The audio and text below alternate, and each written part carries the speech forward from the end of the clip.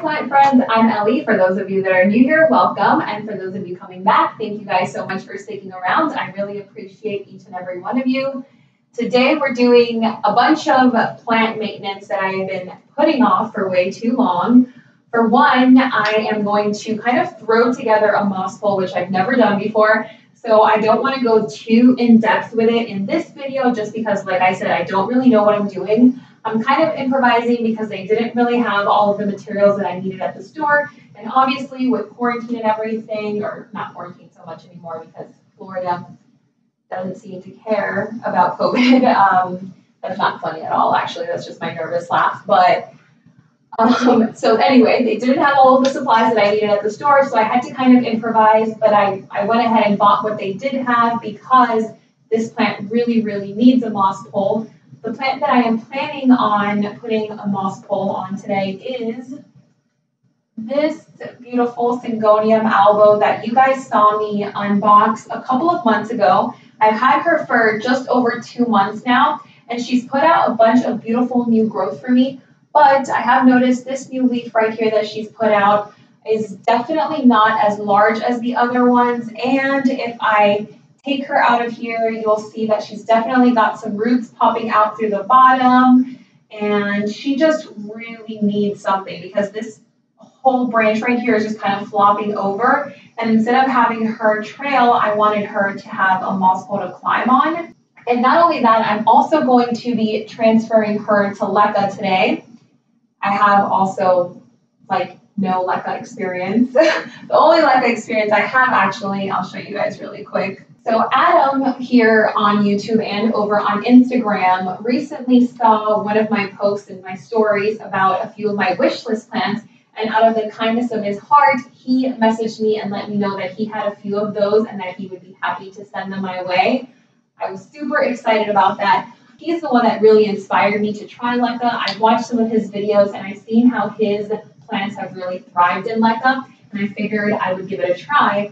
So when he sent me over those plants that I was telling you about, 2 of those were hoyas, and I went ahead and put those in Leca just maybe a week or so ago. I mean, I really have, like I said, no Leca experience. So I'll show you guys those 2 really quick. So the first one that he sent me is this really adorable Hoya Matilde, which obviously, like I told you guys, was on my wish list.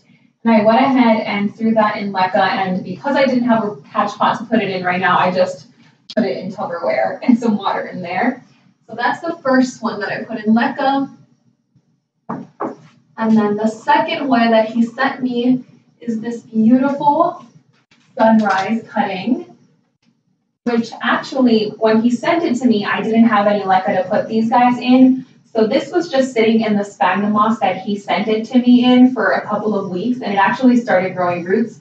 So I was excited to be able to transfer it into some Leca and see how it does. This little cutting did lose one of the leaves that it had when it was coming to me, but it's got some new growth points already, so I'm excited about that one. And then hopefully it'll get some beautiful sun stress on it to get, that sunrise coloring that we all love. So anyway, putting those 2 in Leca is my first go at this at all. But there's also another plant that desperately needs my love and care and attention, and it is this adorable Hoya right here. Oh shoot, I don't remember, because there's 2 forms of variegation on these. So there's the inside variegation and the outside one, and I think this one's called regalis or something. I might be completely wrong, but it's something with an R. But anyway, this Hoya I just got this week. I got it on Monday, and it's from this nursery that I've never been to before. It's a little bit further south from me, but I went to it and they had some great prices on these 4-inch pot Hoyas. They had a good variety actually as well, some Hoyas that I haven't seen in nurseries around here. This was the single variegated Hoya rope, so I really wanted it. And then I noticed as I was kind of inspecting it, I mean, it's definitely a bit damaged. Let me kind of close up here so you guys can see it better. But it does have quite a bit of damage on it. So I thought there must be something going on with it. And as I was inspecting it, I did find a mealybug. But because it was the only one, and because it was for such a good price, this was only listed at $8.99, I just figured I would try to save it anyway. So when I took it up to the front, the girl at the register actually sprayed it down for me before leaving, and she gave it to me for $5. So I was excited about that. And it does have some new growth points, so I'm hoping that I can save this guy, because when I did bring it home, I did notice more mealies on it. So I sprayed it down again. Today's Thursday. Was it Monday that I went, or maybe Tuesday? Because I remember I sprayed it down again yesterday, and then today I haven't really inspected it too much, but I'm going to go ahead and take it out of here, really get in here and spray everything down, all the crevices, and then I'm going to transfer it into Leca, and hopefully this guy makes it. So with that whole spiel out of the way, I'll probably just kind of fast forward through this part because, like I said, I've never done this before. I just went ahead and got a PVC pipe because it's all they had available. I have some rope here that I'm going to use to hopefully tie the sphagnum moss around the pole.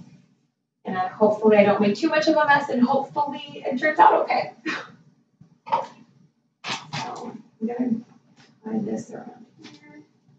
I'm going to kind of tie the string where I'm going to start the moss. I'm going to need scissors. You what? Call me thrifty. Thrifty. I didn't go to a thrift, so can't call you thrifty, Jose. All right, so I really have no idea what I'm doing, guys. But I think what I'm going to do is I'm going to try to tie the string to the bottom of it, so that way when I start putting that on, I can just start wrapping around. Does that make sense? Makes sense in my head. So I'm hoping that it makes sense when I start doing it. I honestly have no idea what I'm doing here. I'm just trying to not make a huge mess. That's like my one goal.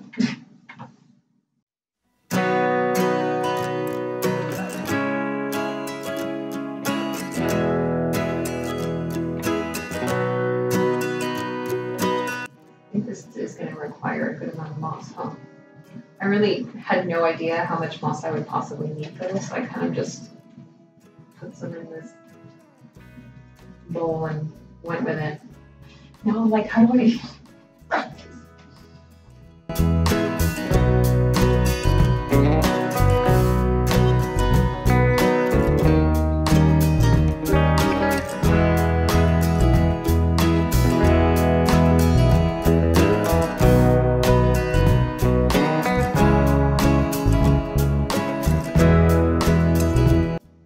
This is a weird thing to do to like put together. Like, I feel like I don't have enough hands for it, you know?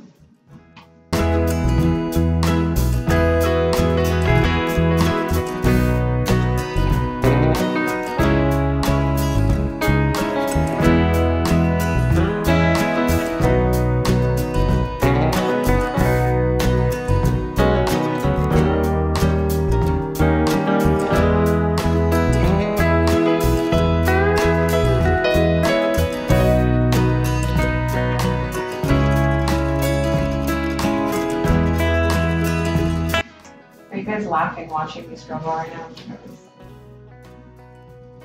I'm laughing at myself.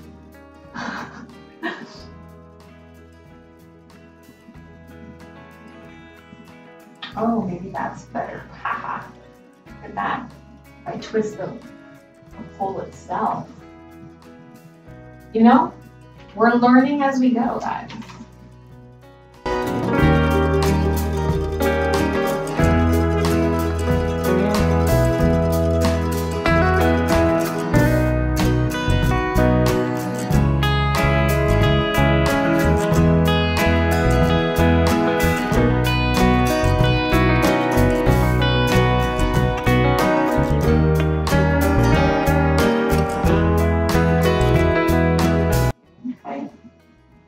This thing is going to be huge.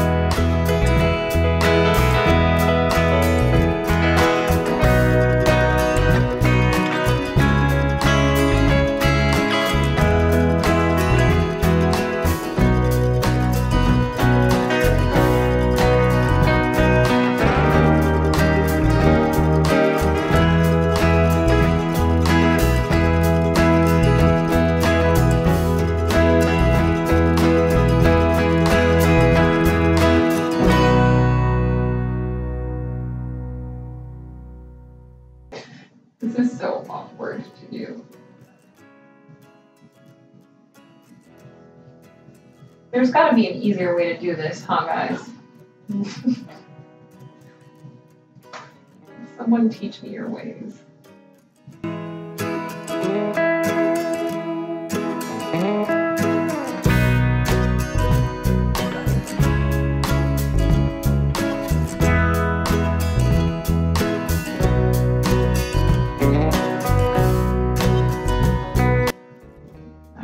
Well, we kind of have a moss pole, I think. Now, I think I'm going to go back and like rewrap it.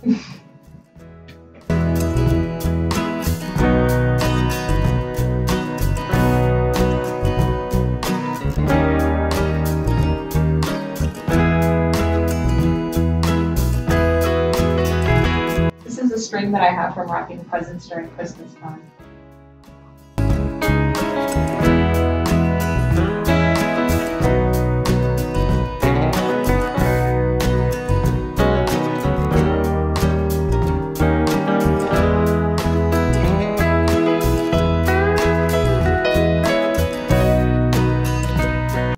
You want to come model for everyone?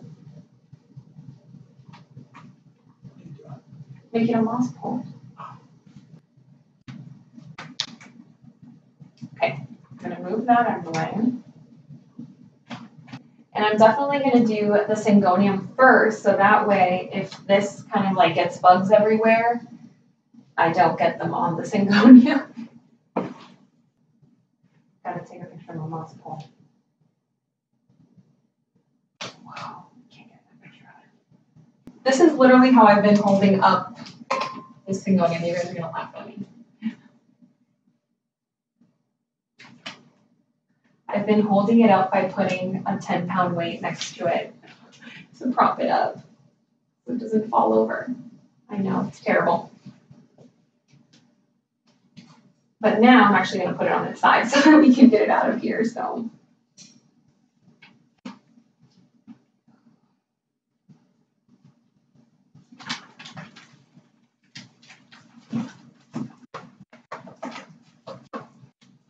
You can see roots popping out here.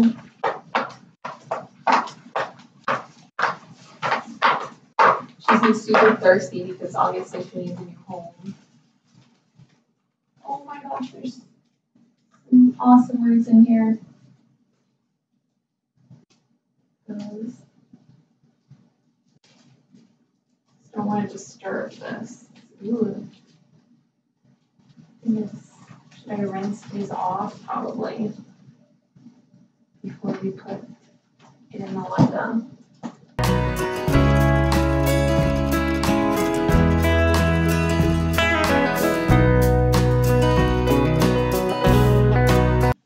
So I'm going to take all of this off the roots and then I'll be right back. All right, guys.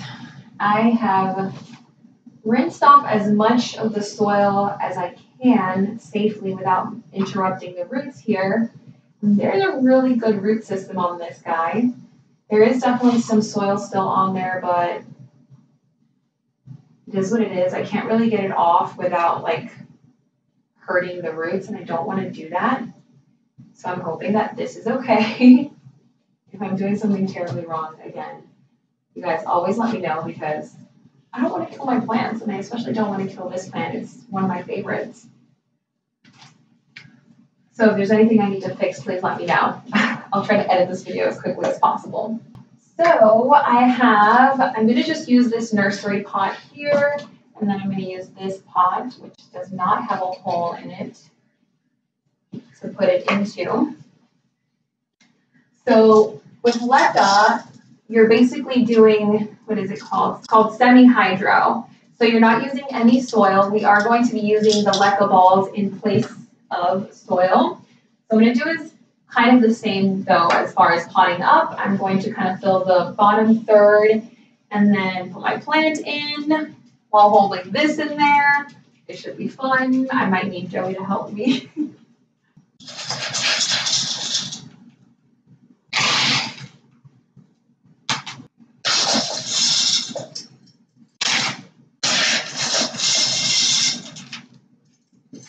So I did pre-rinse these Leca balls because they do come like super dirty. Sorry.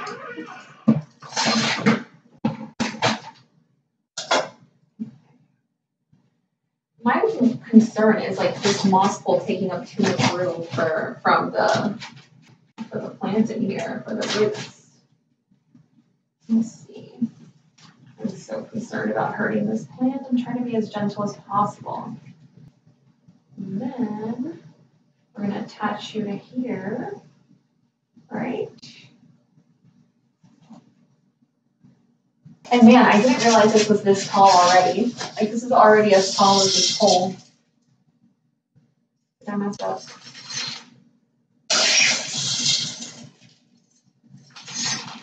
I hope this stays up in here. There's so many concerns. This is staying up pretty well. I think I can do it without you because it's staying up pretty well already. Look at how, does it look good? I don't even need you. Does it look good?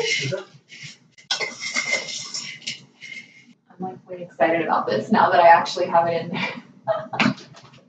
I was worried about it. I should probably just make this all one video, to be honest, because it's probably gonna be long. And I just like how this looks too, compared to the soil. I don't know, it looks cool with the balls in here. Oh god, oh god, oh god. See, spoke too soon, got too excited. Now the moss pole's gonna fall over.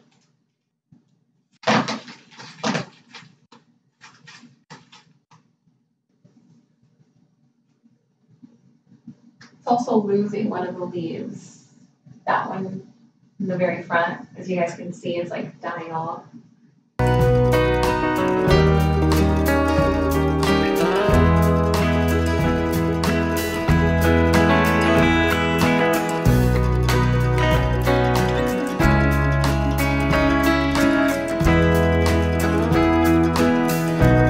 Filling it up so there's some water in there that it can soak up. And now we're gonna move on to this guy. The thing about this guy is that, like I told you guys, I'm pretty sure it has quite the mealybug infestation. I should put my gloves on because this is probably gonna gross me out, I'm not gonna lie. And my gloves are outside. Oh, I have reusable, or disposable gloves. I got some gloves.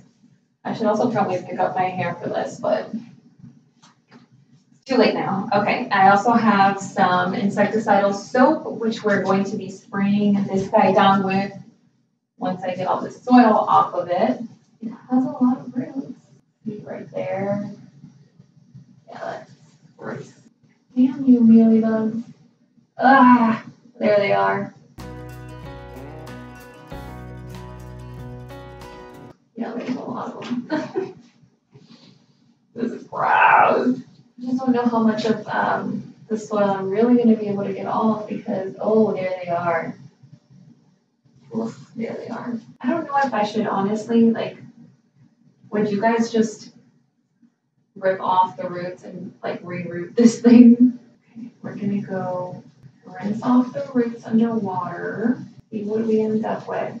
So I rinsed off as much of the soil as I possibly could on these pieces, but there is a lot of orchid bark in here, so I picked off as much as I could, but there's just some that I'm not going to be able to get off. I've already disturbed these roots a lot and washed off a lot of mealybugs, and now I'm going to, oh, there's another one right there.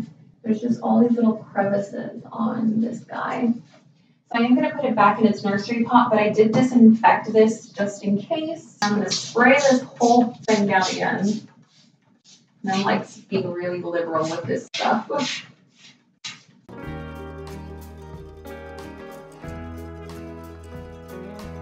think I'm going to rinse this off one more time. All right, we're going to get this guy in here. Already put some Leca in there. All right, friends, I got all the mealybugs that I could see on this guy off of here. We have transferred him over into Leca. I don't have a pot for him right now, so he's going in Tupperware. We're giving him some water, and we are hoping for the best for this guy. All right, we're all done for today.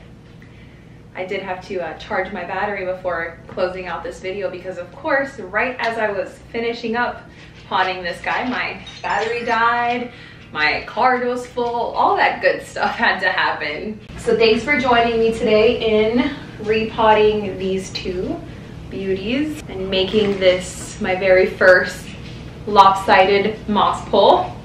I hope you guys enjoyed, and I'll see you guys soon. Bye.